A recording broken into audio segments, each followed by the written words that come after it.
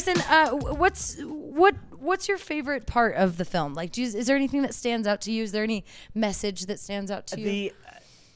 There's a surprise in the film that I can't talk about it because it's a bit of a surprise. So that's my favorite part. But I like that the film has these surprises. I'm the main soundtrack.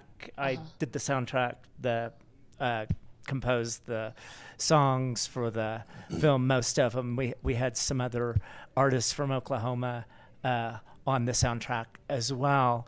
But I just loved, for me, the thing about the film that's so great is that it's Kesh's singular vision, that he was able to put this together basically as a one-man band. And I think that's from being a musician, a guiding force in a couple of bands through the 80s and 90s that did fairly well.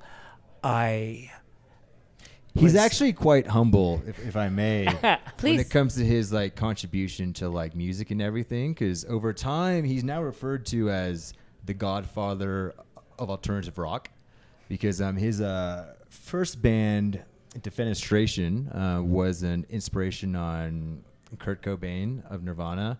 And then his second band, which he got signed again, Chainsaw Kittens, was an inspiration on Billy Corgan from the Smashing Pumpkins. And he actually wrote him a fan letter about how he's like genius with his albums, everything. And then pre-pandemic, Pumpkins were in town and they called him up to actually play a few songs with them. And so we were like Huge. backstage That's so with the cool. Pumpkins. They're like hanging out, old friends, ha ha ho ho hee That's hee. so And I'm all cool. like, oh my gosh. James This Eha, yeah. jacket's actually a gift from James Eha from the Smashing Pumpkins. And so it's kind of my good So- luck jacket. You can only wear it for special Special occasions. occasions. Well, like I'm honored this to be in your and Mammoth its Live. presence. The Loop Live. Thank you, sir.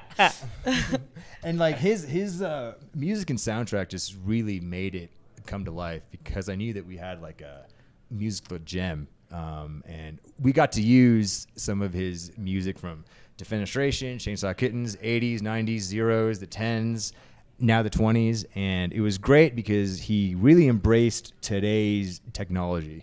I said, yo, like, don't do this stuff from way back then. It's already done.